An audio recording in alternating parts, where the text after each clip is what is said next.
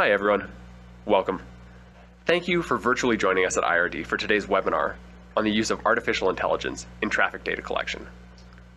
This webinar is designed to be short, hopefully informative, and exciting because we have a new product to introduce to everyone. But before we get into the webinar, there are a few things that I want to cover about the format. During the webinar, there will be a series of poll questions that pop up. Please take the opportunity to select a response to these questions. They'll only appear for a short time, so you'll have to be quick about it. Also, there's a Q&A button at the bottom of your page. If you have any issues during the webinar, type your issue as a question into the Q&A box. And then if you have any technical questions about the content of the webinar, type it in here as well and we'll respond. The webinar will be recorded so that it's accessible afterwards and will be made available to everyone that registered through the online registration link.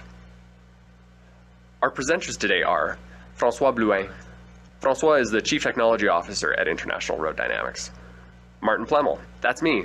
I'm the product manager for our new AI product. Breton Hurd. Breton is a systems engineer, and he's the technical lead for this new product. And Peter Sierkos. Peter is a product sales specialist on our sales team. In today's webinar, we're going to take you through an overview of Industry 4.0. We will then share a few insights about Industry 4.0, artificial intelligence, and its uses in the ITS industry. We will provide an introduction to International Road Dynamics, and then share with you about IRD's new solution in depth. Lastly, we'll be around to answer any questions that you have. With introductions out of the way, I'd like to welcome Product Sales Specialist Peter Sierkos to talk a little bit about Industry 4.0. Thank you, Martin. Before talking about AI, we felt it would be a good opportunity to quickly share with you the timeline of the Industrial Revolution and how we made it to Industry 4.0. In 1784, we started out with steam engines, spinning jennies, water frames, and power looms, which were all great inventions during that time. In 1870, our industry evolved to Industry 2.0, where mass production and assembly line were introduced, with part thanks to Henry Ford. In 1969, Industry 3.0 became a bridge between Henry Ford's transition towards greater productivity, intelligent processes, and automation. This was achieved through the use of computers and electronics. Today, we're here at Industry 4.0, where the majority of our IoT devices, in some way or another, communicate with each other and through the internet. An IoT device could be anything from a mobile phone to a watch to now even a vehicle. There's much more to Industry 4.0 than just IoT devices. Industry 4.0 involves the ways in which we automate technology to perform certain functions. An example of this is a barrier gate and an inductive ground loop sensor at a toll station that can be combined together to automate a function. Today, in the ITS industry, we connect devices to different networks. An example of this is connecting a camera to multiple networks and through a VPN. Today, we also manually and automatically compute data in the cloud. A great example of this is IRD's VI2M software, where it can generate automatic reports on weight and motion and traffic sensor data. In Industry 4.0, devices are now connected more than ever before. Where a weigh station operator used to have to physically write a ticket, today a direct enforcement WIM system can send a ticket via email without almost any human intervention. Data is now being seen in ways that were never thought possible. Who would have thought that a license plate recognition camera could be used to define how much an Uber or a Lyft fee could cost based on traffic volume? And finally, systems are becoming integrated now more than ever before, where companies are now fighting to integrate with each other, and where software companies are trying to support a wide variety of different IoT devices. This today is what we call Industry 4.0. I'm excited to introduce Mr. François Blouin, our Chief Technology Officer, to share with you more about AI and AI's role in the ITS industry. Artificial intelligence is not a new topic. Back in the 50s, artificial intelligence was described as any task performed by a program or a machine managing human actions. In data-heavy industries, AI provides the ability to process and analyze huge quantities of information, which humans would have either difficulties or would take a long time to process, especially when conducted in real time. Exponential technologies, such as computing power, data storage, have been catalysts for the recent adoption of AI systems in practically every industry.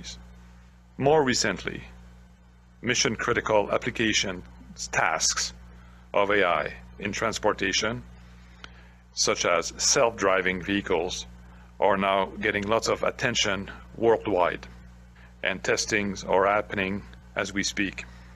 I was recently driving in a self-driving vehicle, and I was able to attend 3 conference calls, took 4 pages of notes, and I felt very secured in doing that. And that's one of the application of AI in the transportation industry that is emerging. Benefits of AI in ITS are very promising. The question is, what is the good candidate applications that would benefit the most? And how would you decide? For example, when a large amount of data is available and required to make traffic flow decisions, that is a good application of AI. When you need to correlate multiple sources of data to make a decision, that's another good application. Where the system will benefit from being adaptive and learning as the system evolves over time, that's another good application. Decision making where predictions are needed, that's a perfect application as well. The benefits of AI will result in more actionable transportation intelligence and will assist in traffic management and delay predictions, for example.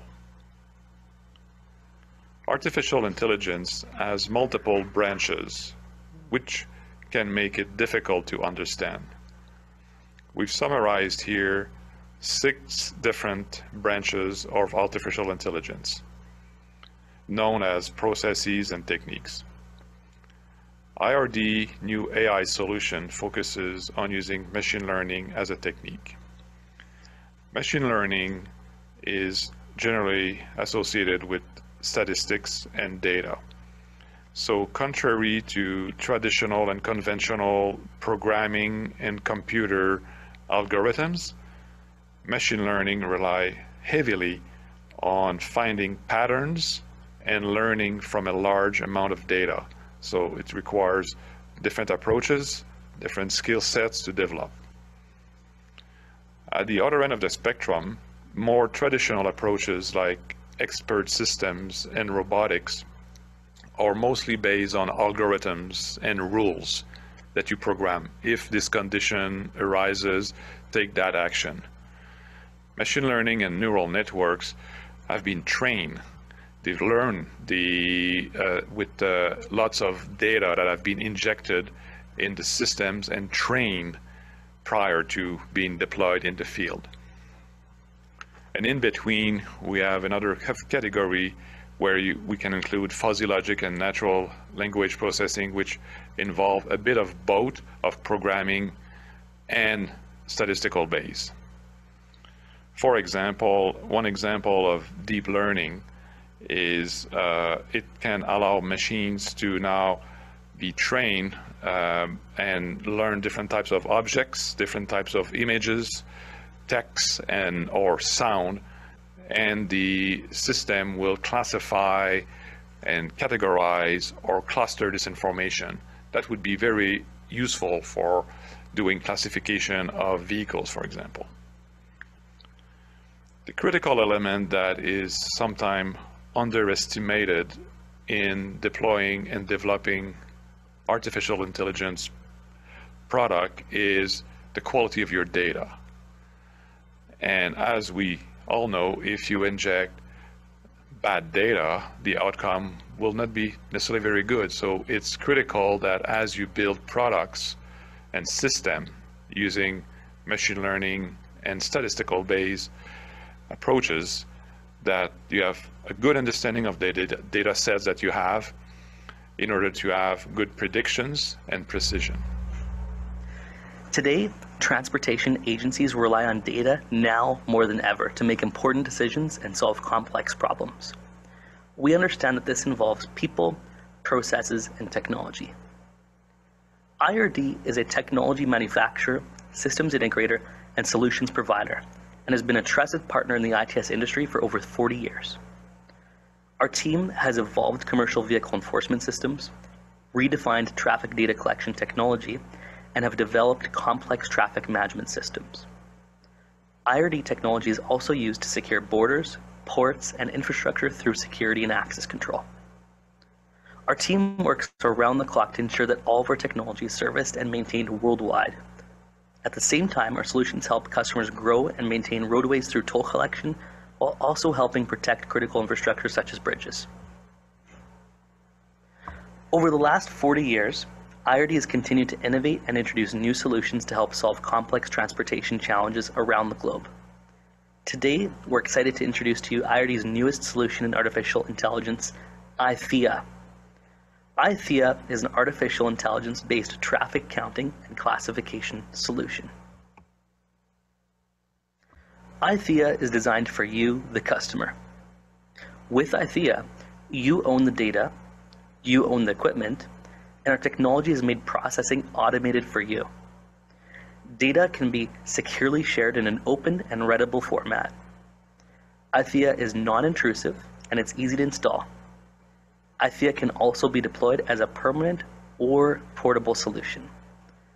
We're pleased to share with you a quick video of iTHEIA in action.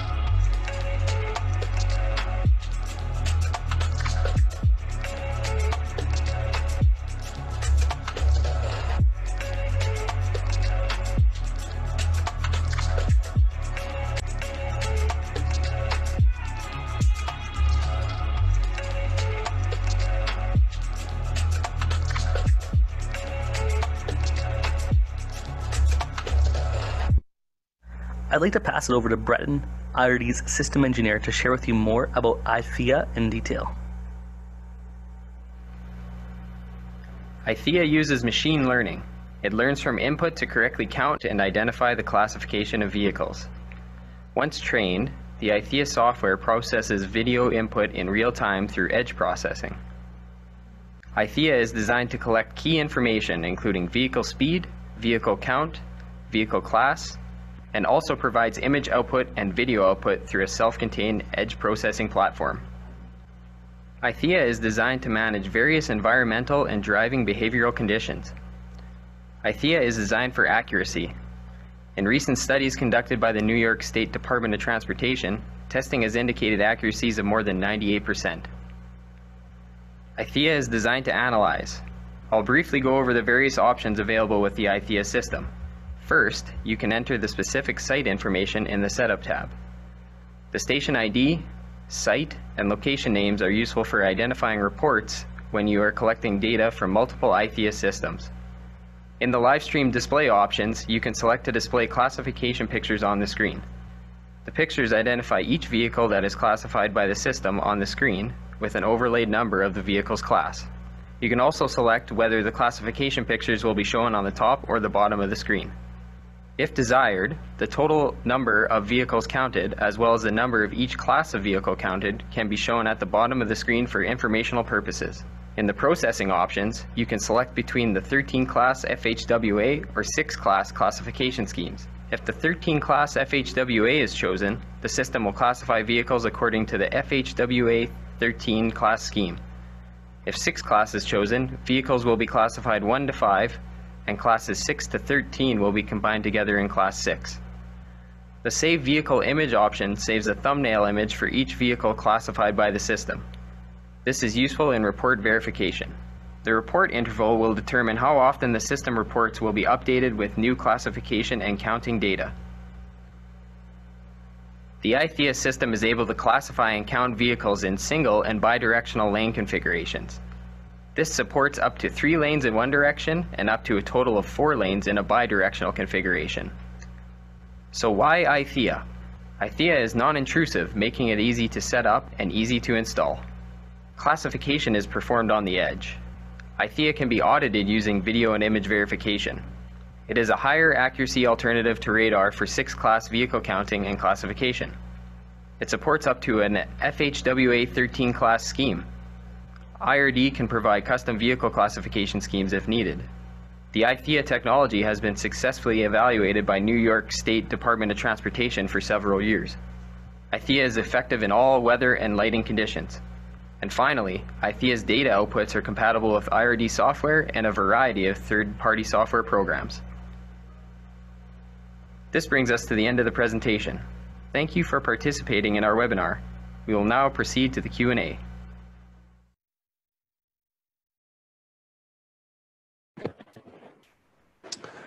That conducts the presentation portion of the webinar. I would like to invite those with questions to please enter them into the Q&A section below, and the panelists will take the time to answer questions, as many as humanly possible. And we already have our first question here. This looks like it'd be for Breton. Breton, you guys can turn on your, yeah, exactly, thank you. What protocol is being used in classification?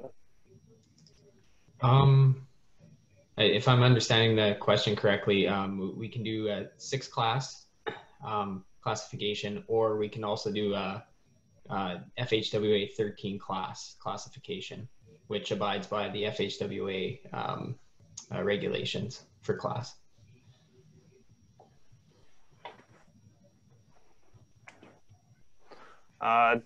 Does the camera incorporate an IR illuminator to pick up images at night? Yes, so with the permanent solution, we actually have an external illuminator for nighttime illumination, and the portable solution has an integral illuminator in the camera.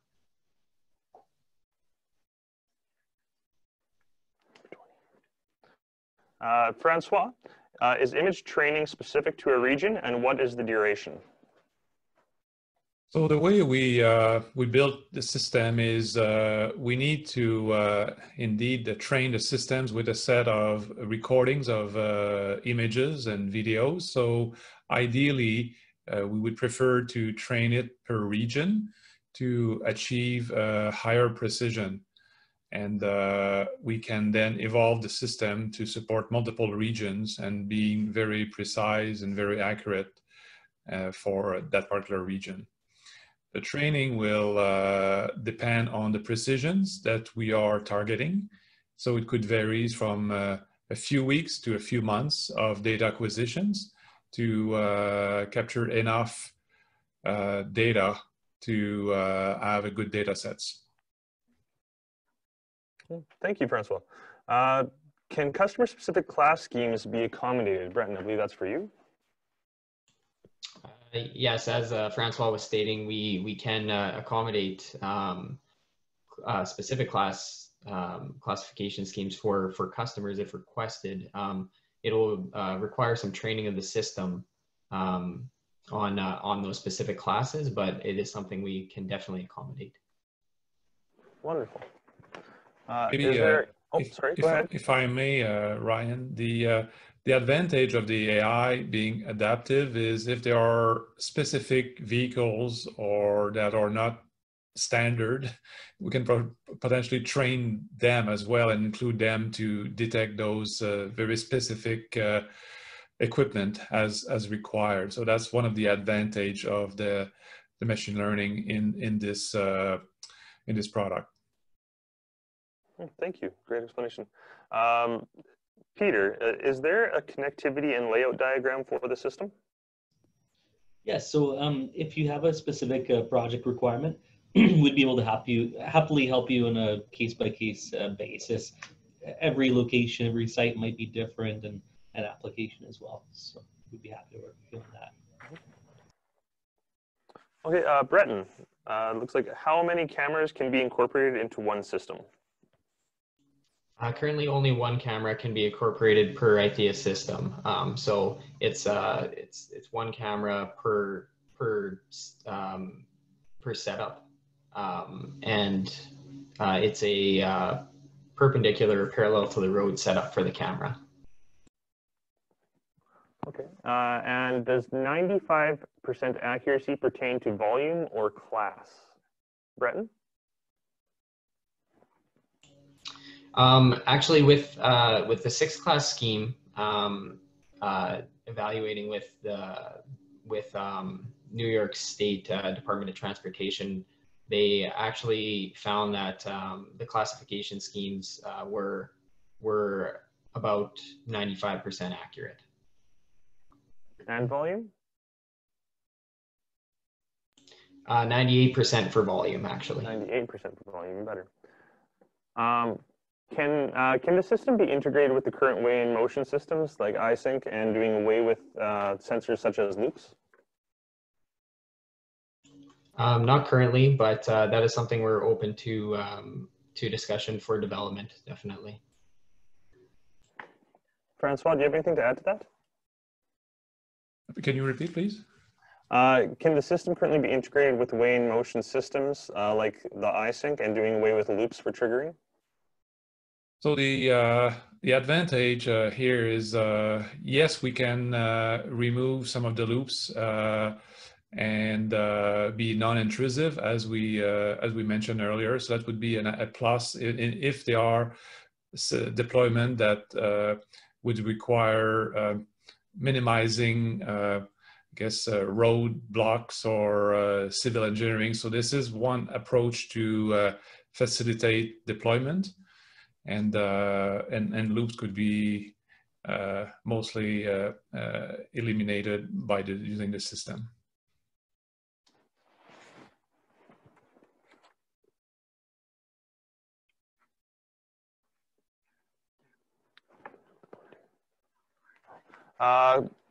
Breton, how far and how high should the system be installed from the side of the road?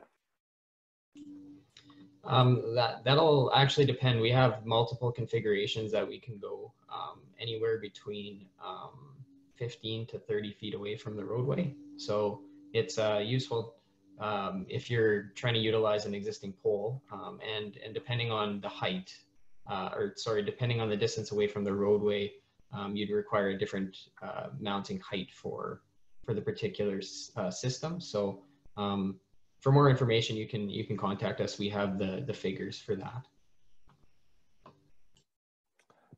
Can the system count motorcycles as well? Yes, yeah, the system can count motorcycles as class 1. Wonderful.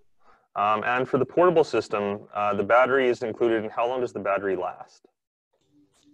Yes, the battery is included with the portable system as well as a battery charger. And typically the battery lasts about 48 hours of continuous running. And power requirements for the non-portable? Power requirements for the non-portable will be 120 volt AC main feed for the system. Okay. And that looks like all the questions we have. So thank you everybody for joining us today. We are excited to announce that there will be a follow-up webinar, including AI data and applications. So please watch our social media and emails for upcoming information on that. If you do have any other questions, we'll give you the opportunity through a survey we'll send everyone that participated in this today. Thank you very much and have a great day.